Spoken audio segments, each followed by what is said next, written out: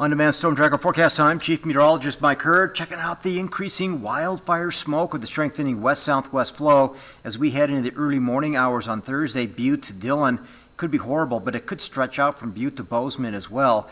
Now that may ease a little bit, but I'm expecting thicker wildfire smoke Thursday and into Friday with increasing thunderstorm activity, which will also bring in a new fire threat. So there's some concern here. As monsoonal moisture lifts up and over the top of a high pressure ridge, we're going to see erratic winds, we're going to see lightning. Hopefully some thunderstorms will have some brief heavy rain, but this is not a pattern that we like to see this time of the year because there could be a mix of dry and wet thunderstorms, but more and more lightning likely, and some of these thunderstorms begin Wednesday afternoon into Wednesday evening, and in fact could spill over into the overnight hours between Butte, Dillon, Bozeman, and Ennis. So there could be a few rumbles first thing tomorrow morning. Slight break as you look in the mid-morning, but late afternoon, here they come again, thunderstorms rumbling across the area late afternoon through the early evening hours.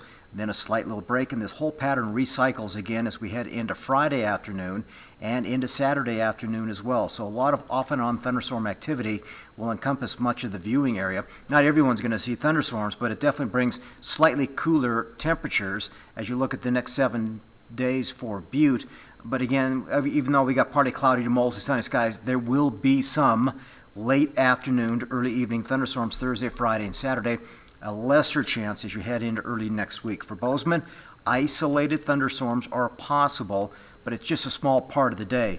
It's not all day. So most of the time you're going to be looking at partly cloudy skies and some gusty winds, and temperatures still flirting around 90 degrees until we get into the weekend. The numbers come down slightly. For Dillon, a few rumbles are possible Thursday, Friday, and Saturday.